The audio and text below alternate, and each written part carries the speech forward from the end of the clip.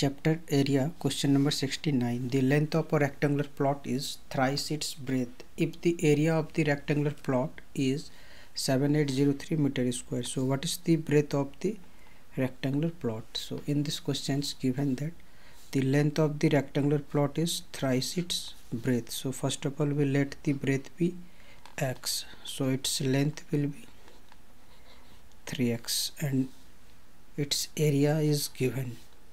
Area of the plot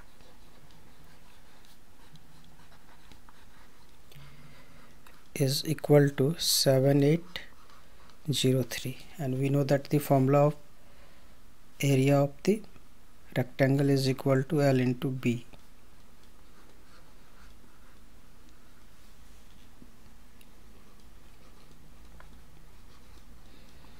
So 7803.